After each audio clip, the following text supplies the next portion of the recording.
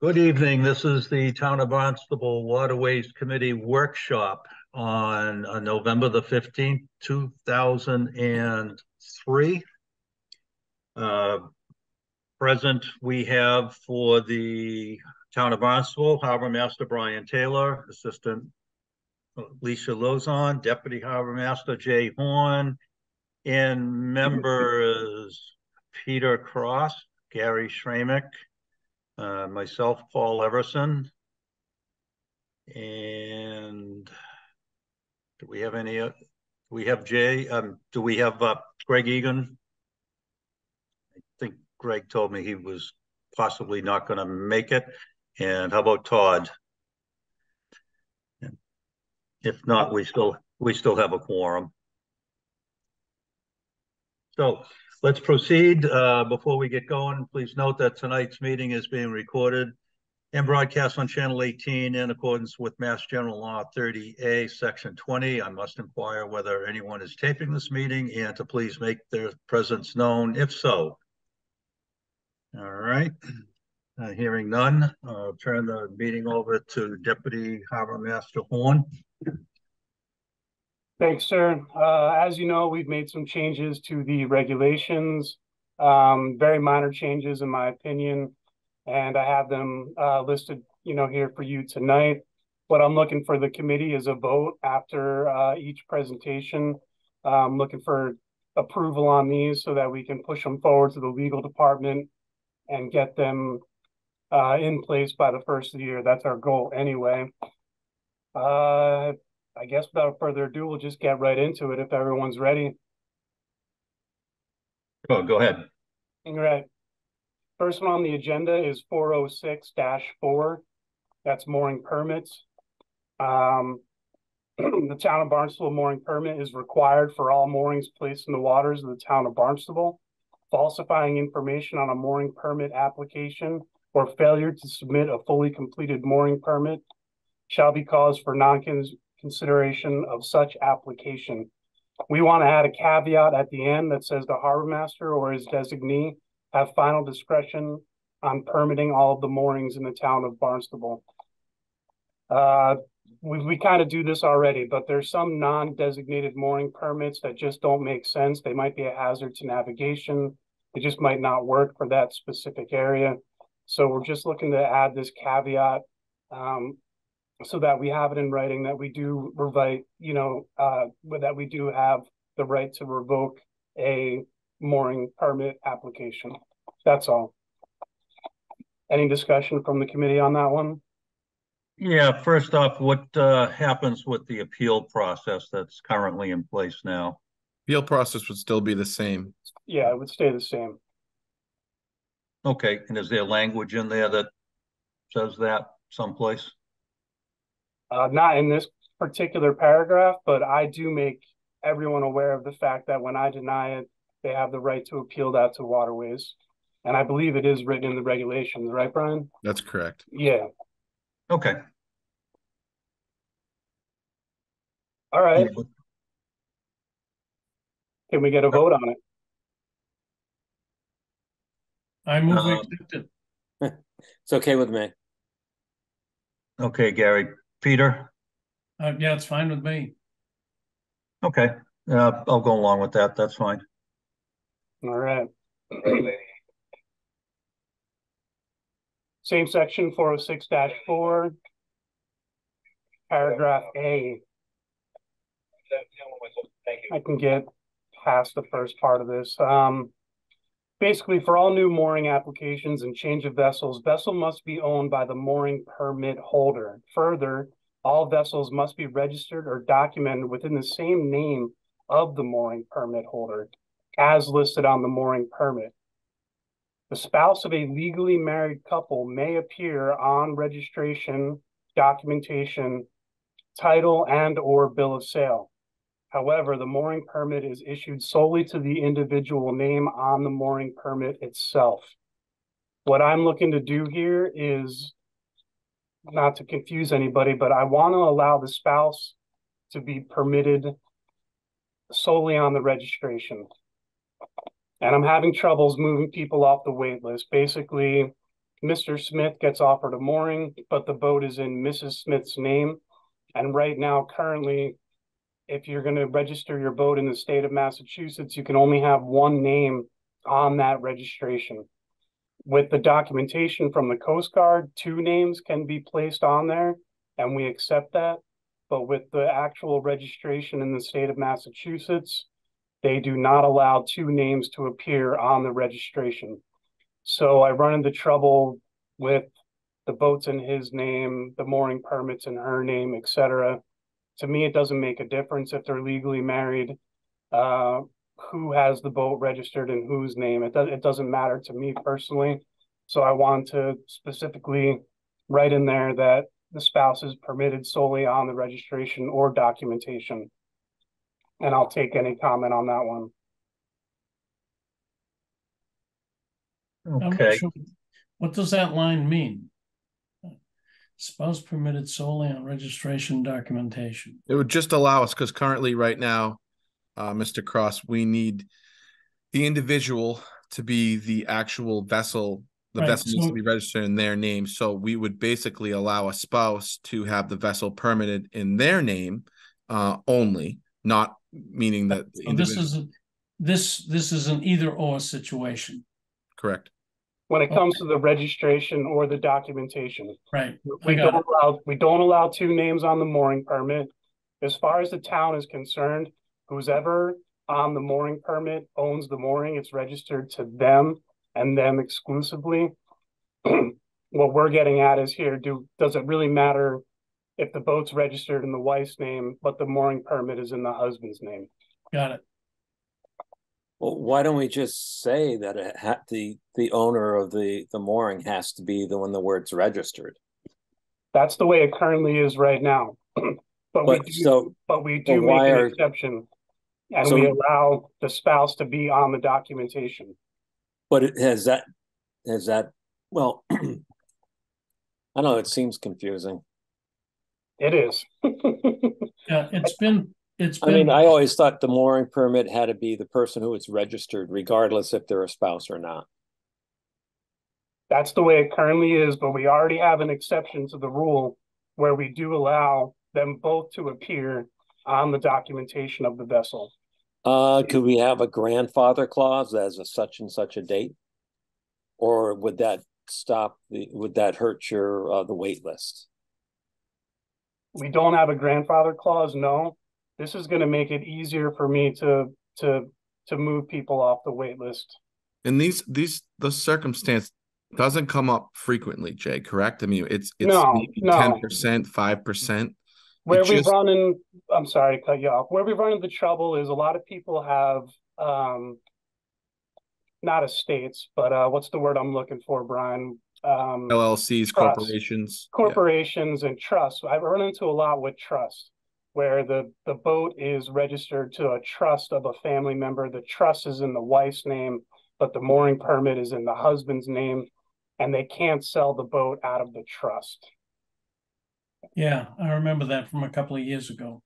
Yeah, I had one of those. I didn't think we were allowed to have vessels, or let's say in moorings or slips, to a trust or an LLC, unless it's a commercial vessel. So for slips, we are allowed for commercial vessels, but you need to come forward with the Waterways Committee with a business plan and move forward. Right. However, that corporation, LLC, trust needs to solely be in the individual that the slip is in. With a mooring, we will allow an individual to permit a vessel to that mooring. The mooring would be to an individual, not a trust or an LLC or a corporation. We would allow an individual if that vessel is in a trust, a corporation, an LLC, if the trust, LLC, blah, blah, blah, is in the mooring permit holder's name. Okay. All right. Totally. Yeah, we ask for additional documentation in those cases. I'm okay with this. That's all right. That's fine. And more importantly, with situations like this, we continually have to ask for this information because I'm sure you're all aware, you can go in and change a trust. You can go in and change an LLC or a corporation. Sure. So during the annual renewal process or at any point in time, as the regulations read, we may require request that documentation to ensure that it hasn't changed hands. Regardless of that, though, the individual is the one being permitted in the mooring, and that would remain the same. Okay. Thank you. Yep. Thanks for clarifying that, and I'm okay with that as well. I'm okay. Yeah, I'm okay. Just Okay. one more thing. And I think it's important to note that this is not something we're going to try to, we're not like selling this out. We're not saying, okay, it doesn't matter. We're putting this caveat in here for the circumstances that Jay's run into, Right. where, a spouse owns the vessel, or in those certain circumstances where a corporation or LLC and the spouse may be, the individual that's registered to that. But this isn't something that we're trying to sell. I mean, realistically, it makes more sense if an individual comes in and permits, we permit the mooring to them and the vessel's registered underneath them. That 100% makes sense. There, like Jay said, there's already a caveat in here where we allow a spouse to be on the documentation. So it's pretty much already in existence. It just it places this in here to allow us a little bit more leniency when we run into situations like this. Okay. All right. Moving on, same 406-4, section 8. Permitted individual moorings are transferable to an immediate family. The immediate family shall include brother, sister, son, daughter, father, mother, or spouse. Transfer fee documentation to support the relationship and a notarized letter stating the intent to transfer the mooring are required.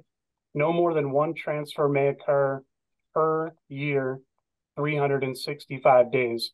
Very small change, guys. I just want it to be per calendar year. And again, this is all about facilitating people off the wait list. It takes me all year to offer these moorings. I'm still doing it right now. I still have applications coming in November. And a lot of times the mooring will get transferred to the spouse or to the husband afterwards. And I just want them to be able to do that on the next mooring renewal season and not have to wait the full 365 days.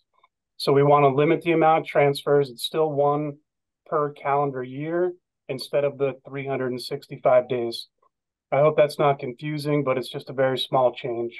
And it also allows us an easier management. I mean, you start the clock from when the person was issued the mooring. You got to go 365 days from that date. It just allows for easier management. Yeah. Okay, that's good. Yeah, one per calendar year. Okay. Yep. You need to change the wording at the bottom and the last line. It says occur per calendar year, and then you have per calendar year. So you need to strike occur per calendar year, 365 days. Well, this is how it's originally written. The original regulation is no more than one transfer may occur per year, 365 days. That's how it's written right now. Okay. Our correction would be per calendar year. Yeah, but he's correct. We'd have to strike out the we'd per have to year. strike that out. Otherwise, it's going to say may occur per year per calendar year. Yep, understood. Which is redundant. Duly noted. Thank you, sir. Old English teachers never die. Yes. All right, moving on. We're up to 406-6. We talked about this the last meeting, mooring tags. We're no longer currently using mooring tags, so we want to scrap that from the regulations altogether. Right now, it just says the use of a mooring tag is at the discretion of the harbor master. We haven't used those in several years. So we'd like to keep 406-6 and put in something that was previously approved by the Waterways Committee. And that's a non-motorized vessel under 12 feet may only be registered to a mooring for the first year of issuance. Permitting a non-motorized vessel for more than 1 year is at the discretion of the harbor master. I'm trying to crack down on the placeholders. That's what this regulation is all about.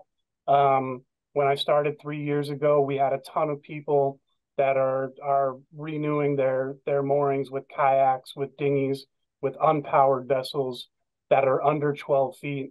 And the town has a lot of town ways to water where we allow small vessel storage already. So to me, this is just people, this is the empty mooring problem in a nutshell. If we continue to allow them to register dinghies and kayaks to their moorings, well, we're never going to get these people to give them up. So I'm trying to crack down a little bit here on the regulations, and I would like to substitute the 406-6 to put this caveat in there.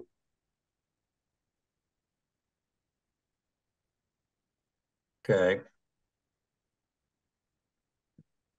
I mean, and in circumstances where an individual does have, let's say, a smaller sailboat, right, to its skiff, something that's 12 feet, we could still permit them for over 1 year. Like Jay said, we're really just trying to capitalize on the individuals that are holding a spot or permitting a kayak or a small rowboat. We want the moorings to be used. We want people out there.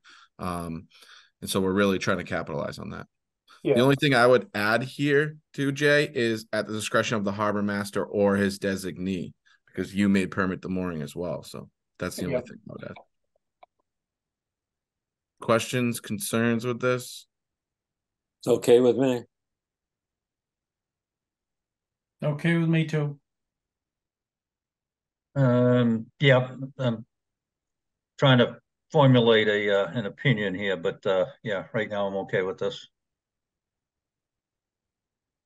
Yeah, again, we have plenty of opportunities for individuals to store their small vessels. So I do have guys that do put kayaks. There's a guy in Shoestring Bay who has a mooring permit. He keeps his 16-foot kayak on it. I'm going to approve that. He's actually using it as it's supposed to be intended. But what I'm really getting after here is these people who keep renewing their mooring permits that don't own a vessel anymore. They're not letting go of their mooring, and they're using this loophole where they can just put anything on there as a placeholder, and that's what I'm really after here. Okay, that's almost like a precursor to the point where we get, if you have a mooring and you have to occupy it. Right now we don't have that, but this is kind of something going towards that direction, I guess. That's correct. I'm trying to tighten things up a little bit. Okay, yeah, I'm good with this. But we also recognize that when individuals are offered a mooring, they may not own a boat, or they may not have financially be responsible, or excuse me, shouldn't say that. They may not financially have the money to purchase a boat right away. So we allow them time, and in that, hopefully they have a kayak or a small vessel or a dinghy or something like that, so they can permit that for a year. It just allows individuals a little bit more time. But what we don't want is the turnover from year to year. Yeah, I'm going to buy a boat. Yeah, I'm going to buy a boat and play something on that. We just don't want that continued turnover when the holding on a spot. Okay. Yeah, I've run into that a lot, Brian. I'm glad you brought that up. It's always a catch-22. Every time I offer a mooring, they're like, we've been waiting to get a mooring or waiting to get a boat, but we don't have a place to put it. So now that we have the mooring, we're going to purchase a boat. And most of these individuals do that. So I'm glad you brought that up. Thank you, sir. Everyone's okay with that one? Yep. Yeah. Yep. We're good. All right.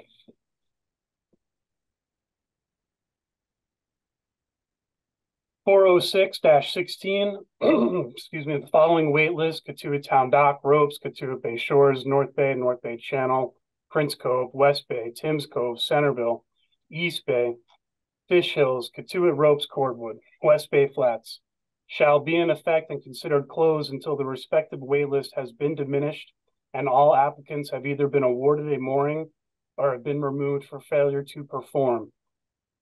We want to add until additional names are needed to be added per discretion of the harbor master. One small edit here, though, Jay. So those are going to continue to be closed, and considered closed until, and you can strike out the until, but it's until additional names are needed to be added per discretion of the harbor master, because they're still going to be considered closed. Right. Thank you. One small edit. So basically what we're doing now is we have to diminish that whole wait list before we add names. But what we're running into is individuals passing and us not being able to fill those spots because so many people have passed. And so some mooring fields may only have, 15, 16, 17 names on them. We get all the way down the end and then we can't fill the spots and we have to hold a lottery, and it takes time to put more names on those lists. So this would just allow us foresight to say, hey, this mooring field's getting down. And Jay usually comes to my office. He said, I got down to number 35 or 40. We only have 50 names on this list. We need to add 25 more in case I run into this again. It just allows the process to continue and more people to get onto the wait list areas. Okay, and do you anticipate that adding those names are just going to be opening up the list, or is it going to be by the lottery? No, it's always through a lottery. Always through the lottery. And I think, in fact, the only one we have left in this list, and correct me if I'm wrong, Jay, would be West Bay Flats. We've held a lottery for all of the other locations and exhausted them pretty much to the end. It really makes more sense for us to issue a lottery kind of on demand when we feel like we're getting to the end of the list, so we can add more people and give people the opportunity. Yeah, North Bay is a perfect example of this. There's 24 people currently on the North Bay wait list. All 24 of those people have been offered a mooring 3 years in a row, and all 24 people have refused. So even though we haven't diminished the list and we haven't gotten to the end of it, I need to add more names because no one will accept the mooring. Do you think that situation in North Bay is unique in that it's, as we know, a lot of it is considered, the hurricane mooring, but you've got the Katuitt Bay shores. Do you differentiate between the two? Every single mooring field has dead weight on the wait list. Years ago, when these lists were open, people just added their names to every list that they could. You see the same individual on every closed wait list that we have. And, what happens is they took a mooring at the Katuitt Town Dock. For whatever reason, they still keep their name on Katuitt Bay Shores, North Bay, Dam Pond, for example. Why they keep renewing these, I don't know, but they never accept the mooring when I offer it to them. So every mooring field is different.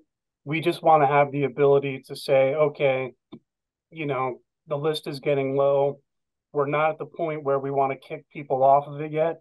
We are collecting data on that. We know who's passing now. We know who's taking moorings. I've been doing that for 3 years. We might end up doing something with this dead weight. It's been a topic of discussion here.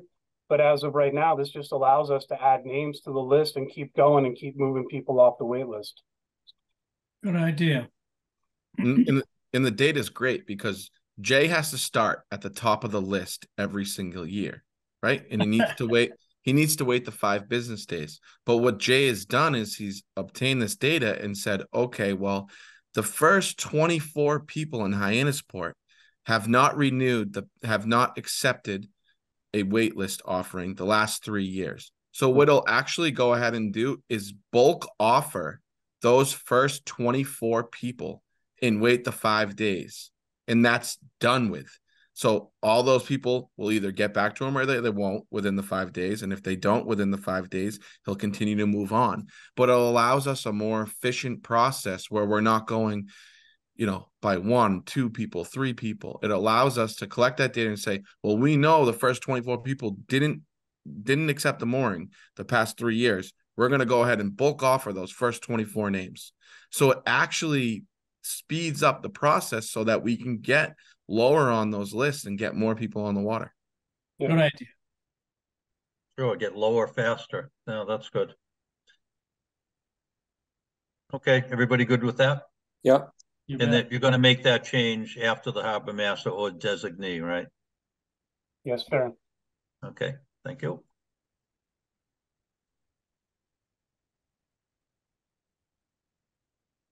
All right, last one. This one is in the same section, 406-16. This is just a very simple date change. Right now, waitlist renewals go from January 1st to February 15th. We want to extend that for a period of 2 weeks and make the renewal date February 28th because that coincides with the mooring permit renewal date of February 28th. So we want these 2 dates to match. And basically we're giving people 2 more weeks to renew their waitlist position. 13 days to be exact. But what Jay's kind of, this is a big change, and it's a positive change, because the reason why the dates were staggered is because we used to get a lot of individuals in the office. Really, right now, about 65 to 70% of renewals are all online. We do still get some in the mail, but a lower percentage is in person. We still have people come in and have questions and have change of vessels, and our office is still busy. But what we're seeing is a lot more people renew online. Yeah. So they staggered the dates historically. So the 15th and the 28th would be 2 separate dates of renewal. So we didn't have a line out the door. But I think by bringing the date to the 28th and lining it up with moorings, it's just more logical. Moorings and waitlists, they're all due the same date. You don't have to remember 2 separate dates. It makes it the same. Okay, I'm good with that. I'm good. Right on. All right, thank you. It's just important to note here that the wait list is still going to be a hard deadline of the 28th for a wait list. There is no sort of appeal process. If you do not renew in time, you fall off the list. Good. That's it, gentlemen. Well, there's Jay, one more thing, and I went through the regulations. There is some verbiage in there, like adding commas, period, capitalizing. It's nothing to do with changing regulations, but we're going to clean up a little of that. And other than that, these were the proposed changes. Okay. Okay. So that's the extent of the workshop then for tonight? Yes, sir. Okay, all right. Unless the committee had anything else to add. I mean, it is a workshop. These are just our proposed changes. You're welcome to bring up any other items that you want to address within the mooring regulations. Okay, I would just kind of go back to what I had said about the precursor of people not using the moorings and not putting boats, even though the mooring's legal, it's registered, a vessel is registered to it. I think it's another step forward to making sure that the vessel that's registered is on the mooring. You know, again, we can talk as far as, you know, different amendments or allowing somebody to skip a year, you know, an excused absence, you know, whether it be for, you know, family things, health, that nature. But I think it's another step in that direction where we kind of need to go just to get the full use of our mooring field.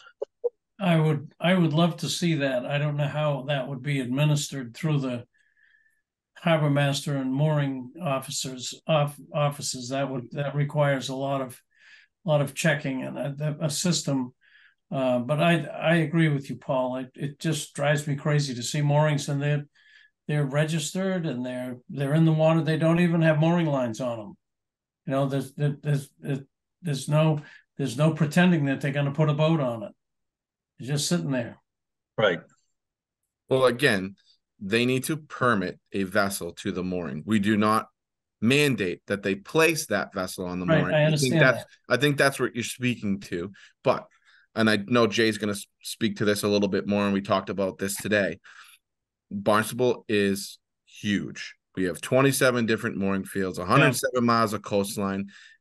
It would take an army to ensure that we're checking these moorings on a regular basis. And I'm not saying I'm not stating we can't get to that point, but we're continuing to collect the data. We talked a little bit about collecting the data when we're GPSing, which is potentially going to start next year.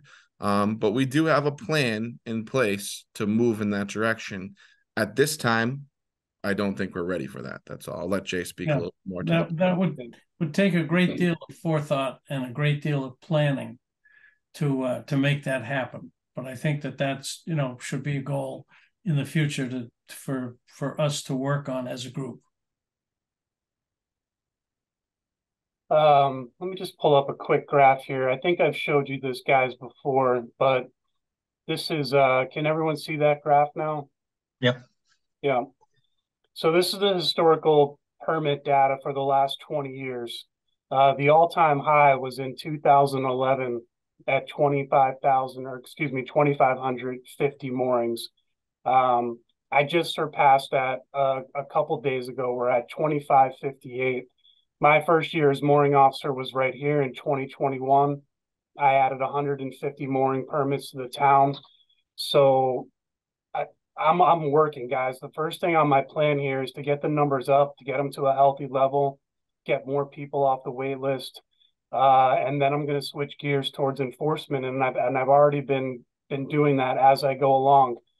For example, Hyannisport. When I first took office and I went out and did a compliance check in Hyannisport, there was 36 illegally tied up vessels, and it took me all summer to clean up this mooring field, to get these people off of other people's moorings. I go back the next year and half of them are back. It was a long battle. And third year now this summer, I'm very happy to say I went out there. There was a couple people who weren't following the rules, but I finally got the point across, and I'm going to be out there. I'm going to be checking. And what I saw through this enforcement was an influx of moorings being given up. So I think that this particularly had a lot to do with it. The more we enforce it, the more we get out there, the more we check moorings, the more people stop renting them to other people and have a monetary value behind that. I think the more apt they're going to be to give those moorings up. So we talk about this all the time, guys. It's on my list of things to do, but right now my focus is getting the numbers up, getting these people off the wait list, keep moving the wait list, and then I'm going to tackle the unused mooring problem. But I'm well aware of it. I'm not happy with it. I'm not content with it at all. It's just a matter of how we're going to do it, and I do have some good ideas on that, but I'm not going to speak to them at this time. But it's on our agenda. That's 100%. Good. Thanks, Jay. Yeah, that's we wouldn't even, I don't think, push for that legislation or the amendment or the change to that regulation until the harbor master's department is ready to go out and enforce it. And if you guys are stretched right now as you are, but your automation, your analysis, your data collection, I think is been tremendous in the past couple of years, and it shows trends. We have that dip looking there, like in 2016 or so, and then back up again, and but the historical data really is important here for you guys as a way to measure the usage. And once you gain that kind of maxed out, so to say, mooring fields, and then you can, I think maybe start to address some of the unused moorings and inquire, why isn't there a boat out there, Yeah. Well, great. It's a tough subject. People waited 15, 20 years to get this mooring. So it's very hard to talk about the possibility of taking that away from them. And oftentimes it's because of age, but they want to transfer it to a family member. I do ask people. I know the individuals that are out there that aren't using their moorings, and I do ask them. I do have conversations about it, and they're waiting to transfer it to, their son or their daughter, but they're in college and yada yada yada. People have a whole bunch of different reasons of why they're holding on to these things. But it's just hard as a mooring officer to say, I'm going to take that away from you, when the individual followed the rules, they got on the wait list, they waited their turn, they waited 15, 20 years to get that mooring. It's a hard thing to talk about taking it away from that individual. It's not an easy task. Yeah, absolutely agree with that. Yeah, you have to have the compassion and understanding as well, which sometimes is a hard sell against the regulation, but I think you guys are taking the right approach. The the understanding and tried to accommodate as many people that want to get out there and play by the rules and make the rules fairly acceptable, and you'll be able to work within the parameters of it. So good job. Anybody else to add anything further? If not, we can close this meeting, this workshop. Thanks for everybody for attending. Thank you, guys. Thank you. All See right. you. Happy Thanksgiving, and we'll see you. Yeah. We'll see you after Thanksgiving, right, Jay? I think it's Yeah. a Tuesday after Thanksgiving. Yeah, 28th. Yep. Yep. Great. All right, everybody. Thank Hey, you. Hi, thank gentlemen. you.